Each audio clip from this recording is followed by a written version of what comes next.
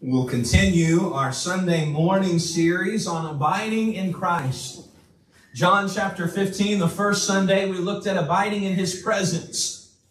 And what a supreme presence we have to go into the very presence of Jesus. And He invites us, and there's a consolation there in His love. We saw last week we must abide in His purpose. And the purpose of Jesus and abiding in Jesus is so that we can bear fruit. If you missed last week's sermon or the week before, it's there on our website and YouTube page as well. I invite you to be caught up through that. The very purpose that we have to abide in Christ, to bear fruit, to glorify Christ, and to exalt Him as preeminent. This morning, we're going to look at something that may be a little bit more difficult. We're going to look at abiding in His purging. Abiding in His purging. On May the 8th in 1984, a missionary, Benjamin Weir, was a veteran missionary in Lebanon, and he was kidnapped at gunpoint by the Shiite Muslims in Beirut. For 16 months, he was imprisoned, constantly threatened with death. And he recalls the very first night in captivity when one of his abductors commanded him to face the wall. Said, "Take your blindfold off, put this on." He was handed some ski goggles with the eye holes covered in thick black tape. And all light was completely obliterated. In his mind, the sun had set. And he wrote, "In the twilight there came to my mind the hymn, 'Abide with me.' I felt vulnerable, helpless, lonely. I felt tears in my eyes. And then I remember the promise of Jesus. If ye abide in me, and my words abide in you, you shall ask what you will. It shall be done unto you." And so I prayed, "Lord, I remember your promise. I think it applies to me too. I've done nothing to deserve it, but I receive it as a free gift. I need you. I need your assurance, your guidance to be faithful to you in this situation. Teach me what I need to learn. Deliver me from this place and this captivity if it's your will. If it's not, help me to accept whatever's involved. Show me your gifts. Enable me to recognize them as coming from you. Praise be to you." That was his prayer. And for the next 16 months, he found his hope and joy in the fact that he wasn't simply, hear this, he wasn't simply abiding in captivity. He was abiding in Christ. And because of that, he was able to bear much fruit. The words, the hymn that he says, "Abide with me," are this: "Abide with me, fast falls the eventide. The darkness deepens, Lord, with me abide. When other helpers fail and comforts flee, help of the helpless, oh, abide with me." As a Christian, if we're going to bear much fruit, we must be willing to accept the Master's purging. No one ever wants purging, but everyone wants fruit. And purging is a necessary part of the fruit-bearing process. Perhaps all of you here this morning have a favorite fruit. I don't know if I had to pick a favorite. I guess it would be an apple, but a grape is right up there behind it. We had some pineapple over there this morning. All of that was wonderful. How many of you strawberry fans? Yeah, made a grapefruit, always melon, all fruit. Yeah, okay. We've all got a favorite fruit, and you probably know where to find that fruit. You walk into the store, you go to the produce section, you pick it up, you pay for it, you take it home, and you eat it. But fruit doesn't just magically appear at the local grocery store or at the fruit stand on the side of the road.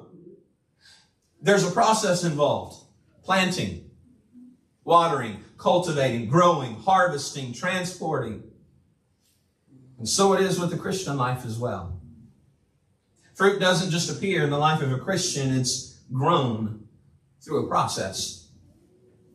We're going to get to our passage here in John 15 in just a moment. We're just kind of laying the foundation, some groundwork here. But according to the words of Jesus himself, if we're going to bear spiritual fruit, we have to endure the rigors of growth. viewing every obstacle as an opportunity to reach the full potential as a Christian. The Bible tells us that first we have to receive the life-giving water of the Word of God. It would be foolish for someone to think that a tree could live without water. So also it is foolish for a Christian to think we can live without the Word of life, without the river of living water flowing from God's Word. Psalm 1:3 says, he shall be like a tree planted by the rivers of water. His leaf that bringeth forth his fruit in his season. His leaf also shall not wither. Whatsoever he doeth shall prosper. I believe you ought to be planted in God's Word. I believe you ought to be planted in God's house, where the water of the Word of God runs freely, spending time with God corporately, spending time with God individually to satisfy that need of the water of life. But you also have to have some type of spiritual receptivity. You've got to be able to receive that with a submissive heart. In the parable of the seed and the sower, the Bible says, he that receives seed into the good ground is he that heareth the word and understandeth it, which also beareth fruit and bringeth forth 100-fold, some 60 and some 30.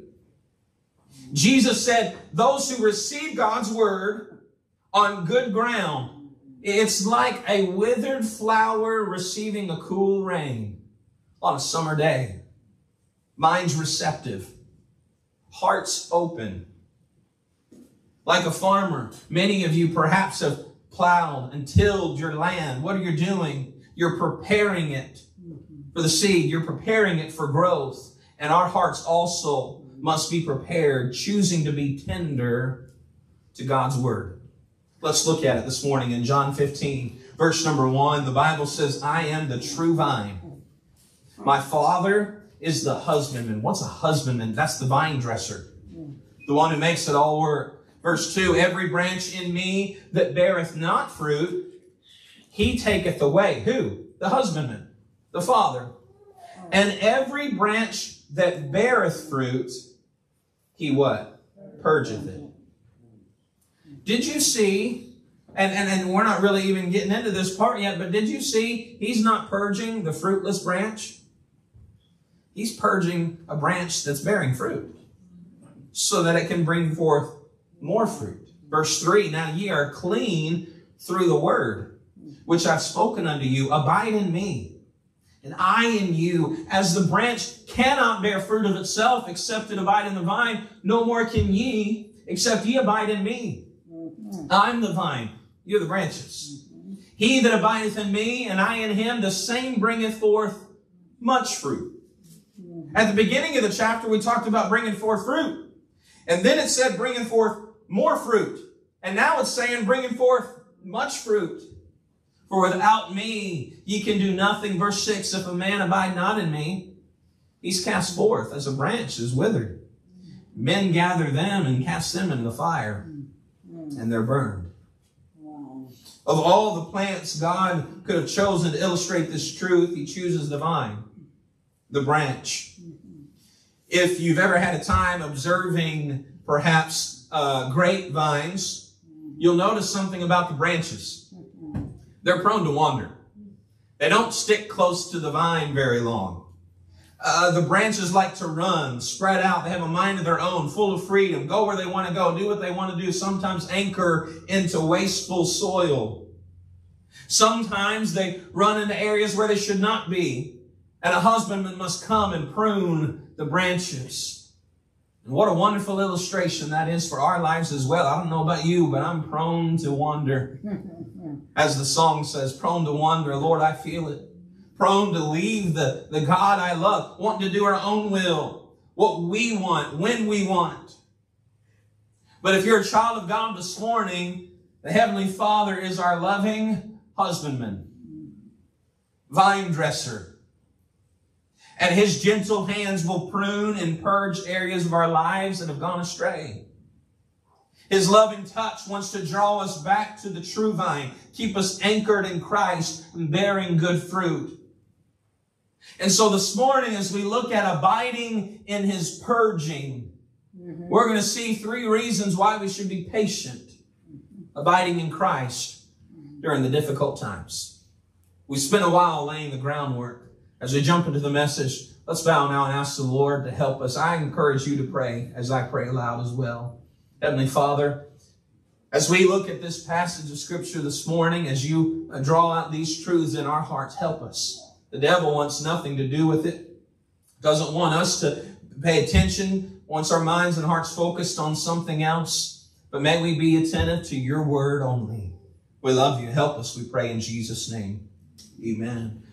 This morning, I'd like to say, first of all, that purging signifies the providence of God. It signifies the providence of God. And here's what I mean by that. It reminds us of God's divine intervention. He has gone before us with His will. As I was studying for our message for this evening, as I was studying that, the Lord brought to my attention some things. And one thing is that, did you know God had a plan for your life before He even created you? Yeah. Amen. I couldn't get over this yesterday. God did not create you and then think, wonder what I want Him to do. I wonder if I can work some situations out to kind of show Him that. That's not how it happened. Before we were formed in the belly, God says He ordained us.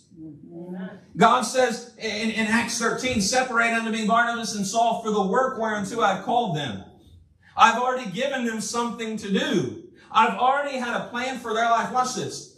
He already has a plan for your life, and then He creates you just like you are so that you can best fulfill that plan.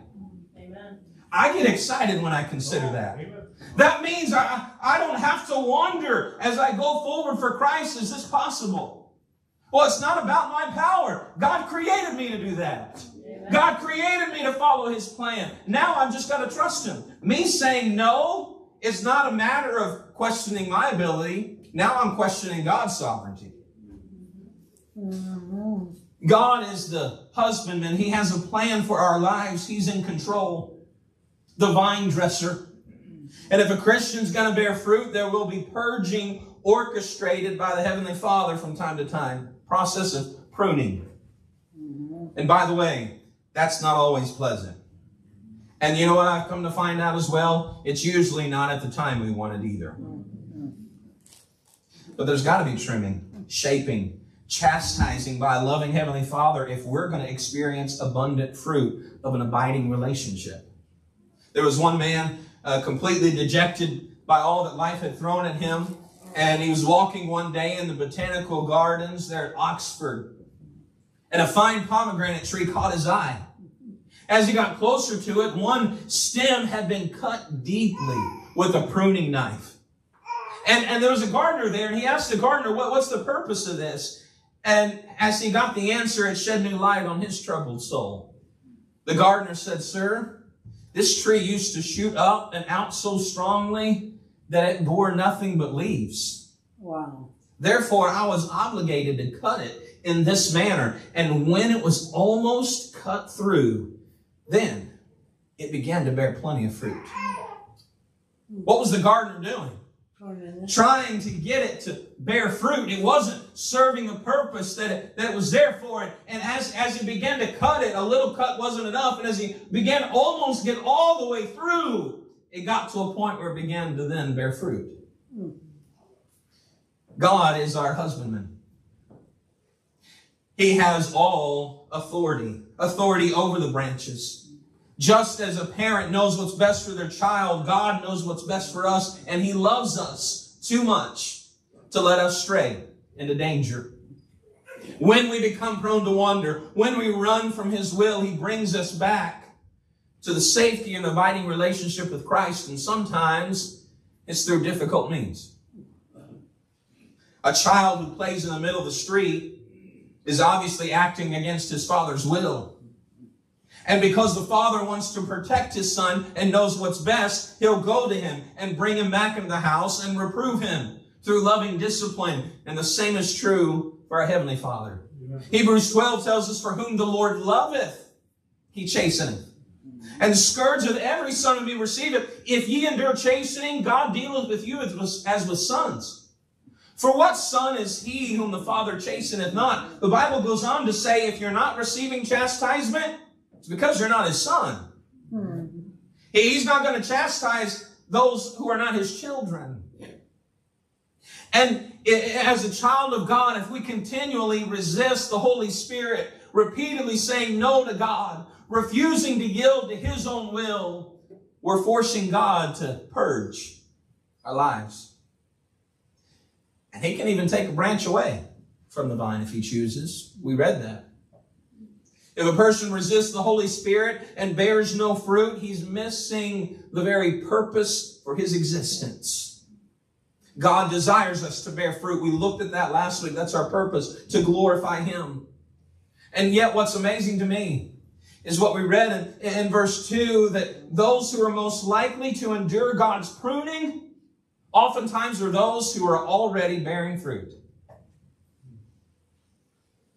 It's easy to assume someone living for himself needs pruning.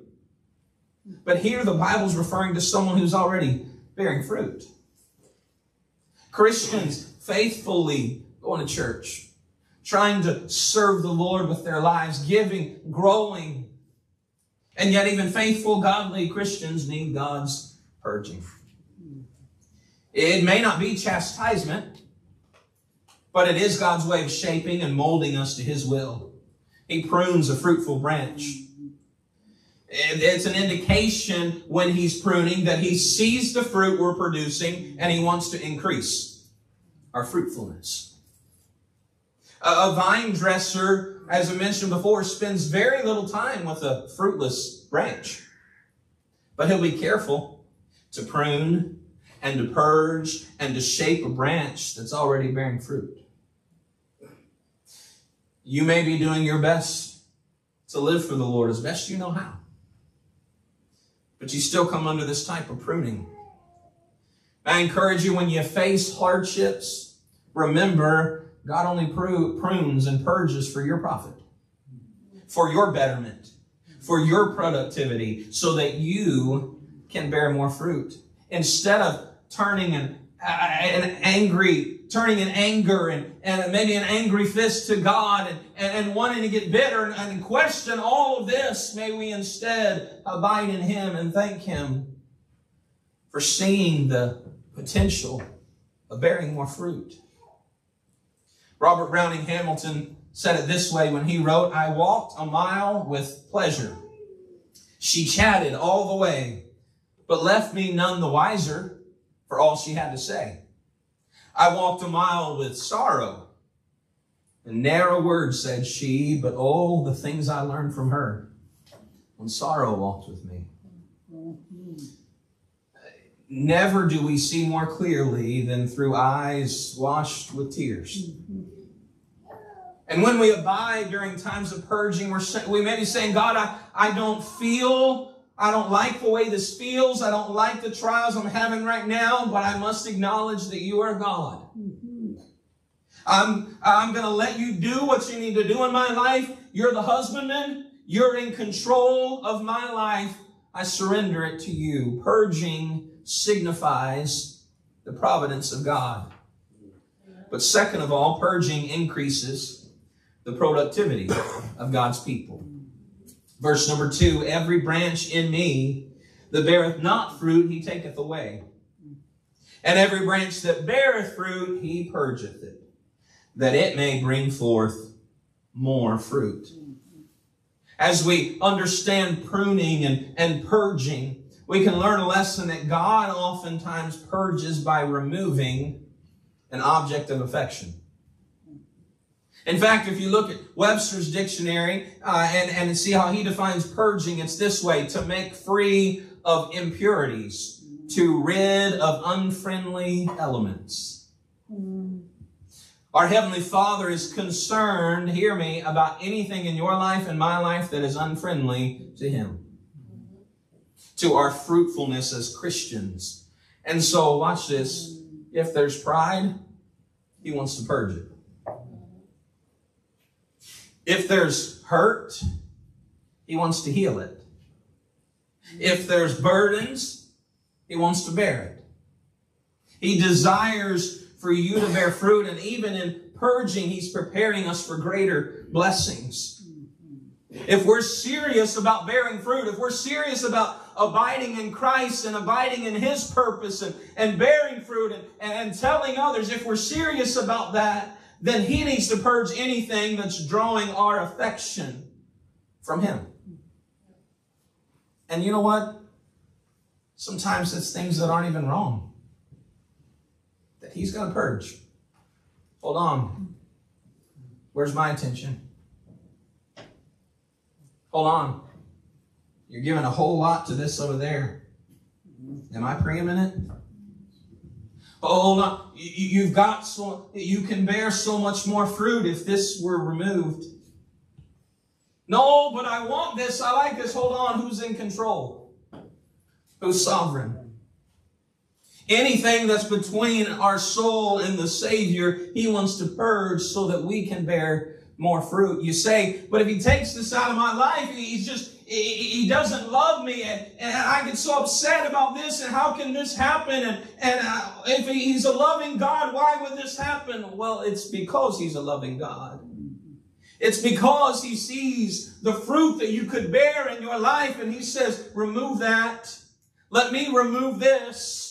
I want your attention on me. Let me take this out of your life and see where you turn now. Let me take this that's occupying your time and attention and get your eyes back towards me. He's now able to produce fruit more freely.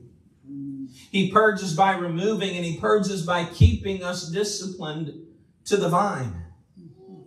Branches, if you've seen the vineyard, they need to be held tautly to the vine. And He intends for us to remain attached to Him, especially during times of trials and afflictions. Some of the most fruitful Christians, I dare say, that you can think of are those who stayed faithful through the most difficult trials in life. What are they doing? They're abiding in Christ. They're clinging to the vine, their source of life. They grow stronger and now producing greater fruit. And yet the opposite is also true. The Christian who turns his back on God during times of purging. And sometimes we look and think, well, I can understand that. And yet God is the husbandman who wants us to produce more fruit. And if we turn our back, that's the Christian who has another trial awaiting. Another lesson to be learned. Sometimes God will use things in our life to get our attention to turn back towards Him. Paul said this in Romans 5, and not only so, but we glory. Here's what he said. We glory in tribulations also, knowing that tribulation worketh patience, and patience experience, and experience hope. And hope maketh not ashamed, because the love of God is shed abroad in our hearts by the Holy Ghost, which is given unto us. If we stay faithful during those times of tribulation, and though we may not understand, we're trusting God as our source of life and the vine, and we're clinging closer to Him, and He gets us through. And we see the hope that we have in Him, and we see that even though life seems impossible, God got us through. We have that experience, we have that hope, we have that trust, and now something else comes our way. We know, hey, we're just looking to God for this. I wouldn't say this was a tribulation or a trial, but our church has experienced that. I think about this time almost 2 years ago when we need this, and God, would you provide this, and how in the world is this going to happen? And here it is. And then the next week, oh, wonderful, we passed that, but now we got this. And God meets that need. And I never forget some of you and some of the things you've said. As I bring another need to you and you say, well, that's okay. God's already done this and this. He's going to do this too. Oh, yeah. What is that? We've seen Him come through and we're going to trust Him, but the same is true in our purging. Amen. If we stay faithful to Him. Are you able to praise God in tribulations? Paul realized what he was going through, the difficult times. God was placing patience, hope within him. I don't know about you, but as I got a little bit older, became a teenager, then went to Bible college, then graduated from Bible college. I tell you what, I was ready to conquer the world. I mean, I knew a thing or two. Yeah, exactly. That is my thought as well. And as I look back, now almost 15 years in full-time ministry for God, He's still molding me, shaping me, seeing things in my life. No, I don't want it that way. No, let me remove this. No, that rough on those edges. Let's prune a little bit. Oh, this is not going to feel good. Oh, I'm going to bring this into your life, but hold on. Stay close to me. I've got something for you. I've got a plan for your life. And the same is true for you. That's why Paul could later spring to his feet and say, "For I am not ashamed of the gospel of Christ. It's the power of God unto salvation to everyone that believeth, to the Jew first, also to the Greek." God was teaching him, through burdens come blessings. Amen. Do you desire to bear greater fruit for Christ? Do you desire to be more productive? Are you willing to endure the present purging to fulfill a greater purpose? Let God's strength flow through your heart. Abide with Him. He'll give you hope. The purging you face now will only yield a greater reward. Purging signifies the providence of God. Purging increases the productivity of God's people. And last of all this morning, purging facilitates the purification of God's people. Notice verse 3. Now ye are clean through the word which I've spoken unto you. Here in this passage, as in chapters 14, now 15, 16, 17, he's speaking to his disciples. They've left the upper room. They're heading to the garden. Well, he'll pray, where he's about to be betrayed and arrested. And perhaps as he spoke these words, there's a vineyard in view. He's very interested at this point in them being clean, set apart for the task that he had. And he used, I believe, two different applications in this passage. In one, he speaks to the group. And the other, he speaks to the individual. And he says, first of all, you've been cleansed as a group. They had been cleansed as a group by the words he spoke. And my guess is also by the removal of Judas. He's speaking to 11 disciples. Judas is no longer with him. Judas is no longer with him. Judas is going to show up in a couple more chapters and betray him and then kill himself. He was the one who had the outward appearance of belief but never truly put his faith in Jesus. And as a result, he was removed from their midst. And the truth of the matter is, God still is in the removing business. Sometimes He'll purge a group of people. Hear me. Sometimes He'll purge a church. Those removed by the providence of God. Why? We must understand this. As we mentioned the very first song when we started our service, God is concerned with spiritual purity. It's not about you and me living how we want and then come and giving God His day on Sunday. He wants spiritual purity. He's concerned that in our lives we stay right with Him. Hear me. Are you living life God's way? I'm not talking about, are you at church on Sunday? Because I see you. And you're to be commended. I'm glad you came this morning. Undoubtedly, you could have done many other things. Undoubtedly, things popped up, and you're here, and that's wonderful. May I ask you about tomorrow? You say, no, Pastor, you can't. You're the preacher on Sunday. That's my life on Monday. Does God have control? Are you following His way of living? Or are we doing what we want and then expecting Him to bless? Yep. God is concerned with spiritual purity, with holiness. But my way, you know, what He said and what all that was so long ago. My way, you know, it's 2021, Pastor. Okay, holiness doesn't age. Jesus is holy, and when we abide in Him, we can only become more like Him. Amen. We're going to see that in a few weeks. As we abide in Him, we'll become like Him.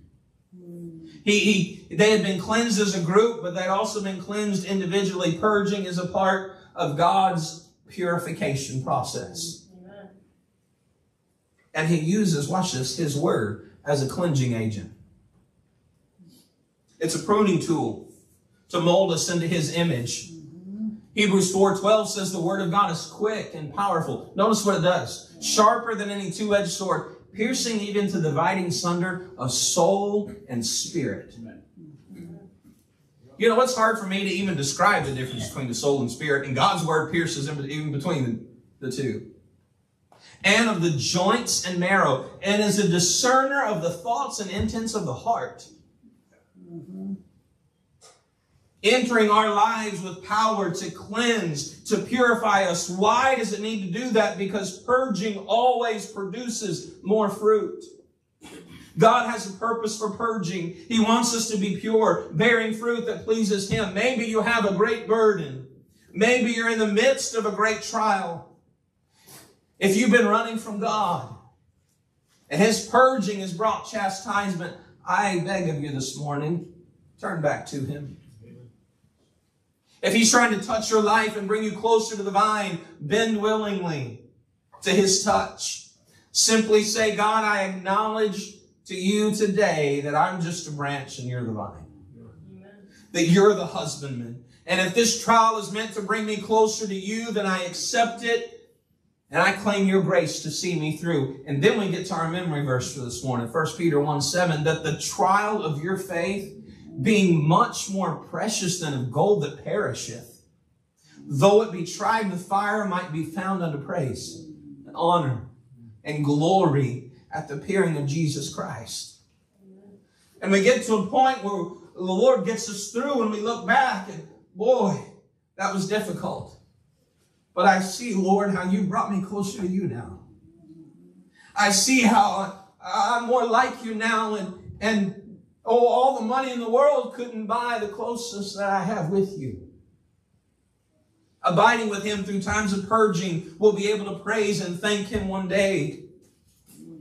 James 1:4 says it this way, but let patience have her perfect work, that ye may be perfect and entire, wanting nothing. Well, what's happening there? James is writing to the Christians in Jerusalem not to run during times of purging. When he wrote that book, there was much persecution. There was a lot of scattering. There's a lot of people running for the hills. There's a lot of folks turning away from Jesus. And he said, no. Let patience have her perfect work, that ye may be perfect and entire, wanting nothing. God wants to mold you, wants to make you more mature, complete in Him. We're tempted, though, to return to sinful habits. We're tempted to return to a fleshly life during times of purging. Instead of abiding faithful in God's Word and keeping a sensitive heart and abiding in Him, we're tempted to withdraw from God. And all we're doing as a result is limiting God's work in our hearts. Hear me this morning. God will not force His work on you. As a loving Father, you still have to allow Him to work. And when we run from God in a time of purging, we're restricting the eventual fruit, the fruit bearing that He would have produced. God's plan for our lives is not over until we enter heaven. The mishaps, the tragedies, those are not reasons to bail out or turn from God. They're reasons to stay faithful and hopeful. As we sang earlier, all the way my Savior leads me. What have I to ask betide? He cheers each wandering path I tread. Going through a dark tunnel is not when we jump out. It's when we trust the engineer to get us through. So how do you deal with purging this morning? What's the cure for pruning? It's simply abiding in Jesus. This is not the most encouraging message, I know. You're not the first person to weep. I don't say that with a hard heart. We won't be the last one to weep.